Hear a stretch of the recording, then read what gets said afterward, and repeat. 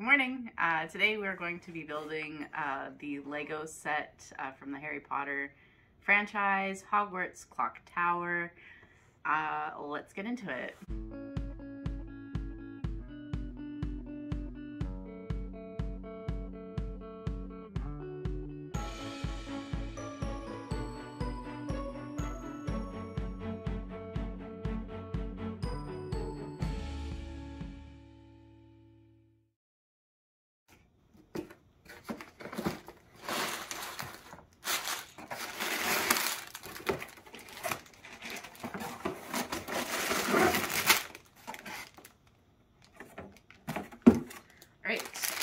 There appears to be 6 bags. Our instruction manual in a bag with some stickers. We will start with bag number 1.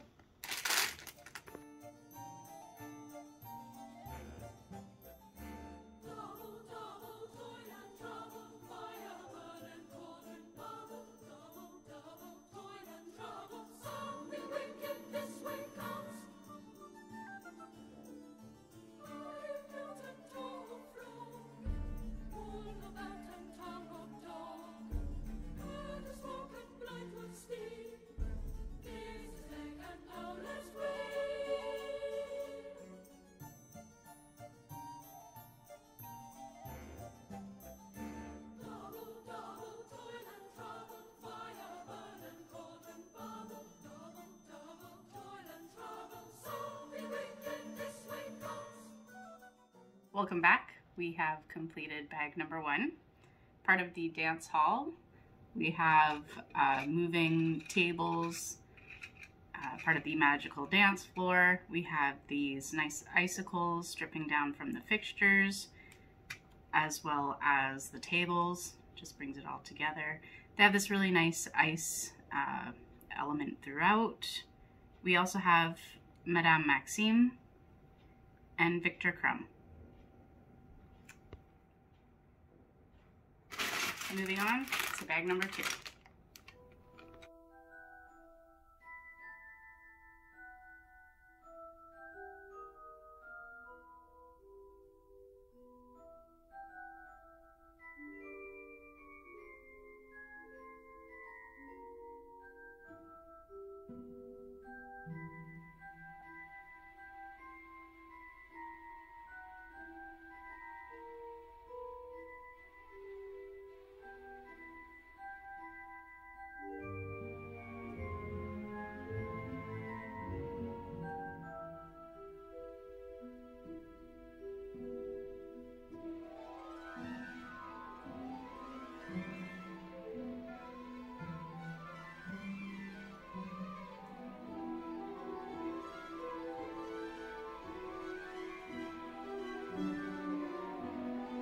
Bag number 2 is complete. We have some more dancers on the dance floor. We have Dumbledore, as Madame Maxime would say, and we have Lily Delacour on the dance floor. Further into the castle, we have Dumbledore's office with his pensieve, which is where you take the memories, place it in the thing, and you can rewatch the memories. In the background, I don't know if you can see, but we've got the sorting hat, as well as Phoenix. On the lower level, we have the washroom where Harry Potter goes to open up his golden egg, and we get to see in the movie this stained glass fixture start to move, which I thought was really cool in the movie. Really cool that they added it into the Lego with this nice translucent stained glass window effect. Moving on from bag 2 is bag number 3.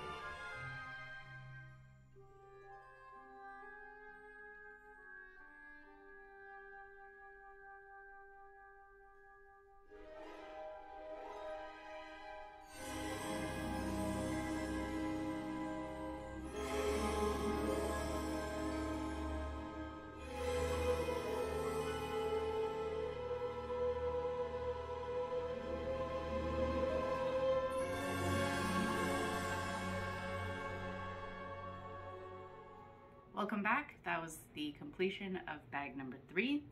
We have part of the school. It's the first floor where they have the Goblet of Fire. Sometimes Lego, they give a little chocolate frog to put in the chest, but this time they didn't do it. That's okay. Just neat little elements, the windows and the steeple. We also have Ronald and Harry Potter at the ready. If you stuck around in the video, you would have seen my cat Charlotte on my lap. Usually she doesn't hang around too long, but today was extra special. I guess because I ignored her, she stuck around. But as soon as we went to stop the video, of course she got off. But onwards to bag number 4.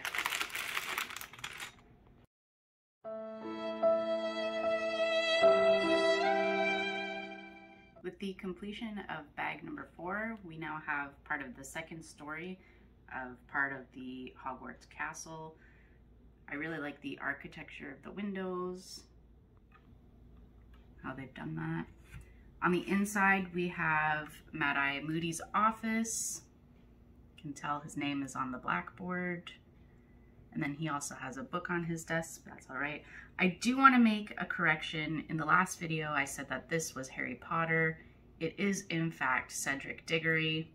I apologize. But with this build, we now have Hermione in her dress, who we know went to the dance with Crumb. So onwards to bag number 5.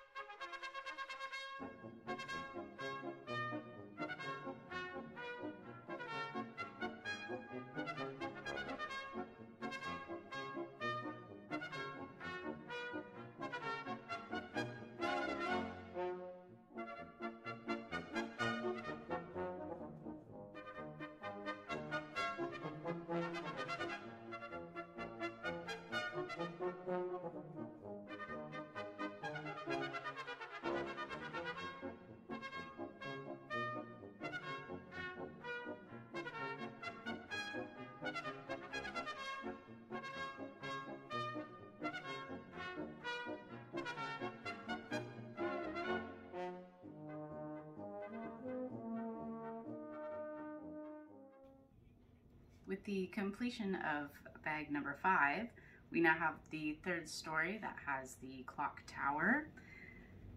With the bag, it comes with all of the tools needed to build your clock. If you use your imagination, you can use the wrench, the hammer, the drill, the screwdriver. You can even oil up all the mechanisms. Use your imagination.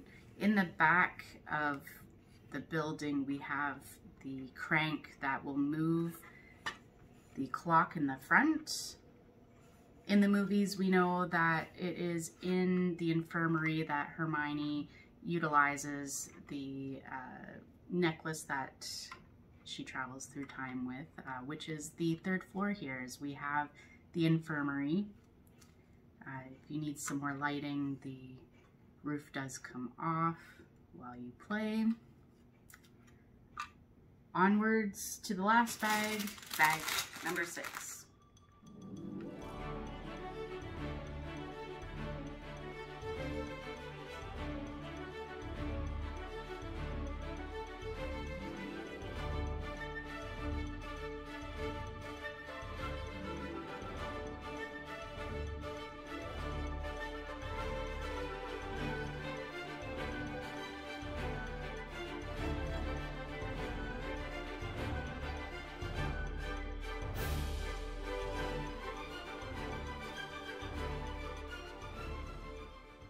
The clock tower is now complete.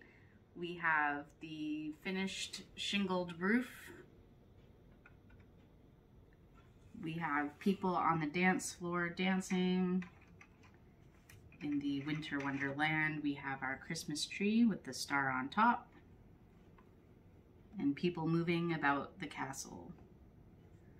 Thank you for joining us today on this Lego build of the Hogwarts clock tower. We'll see you next time.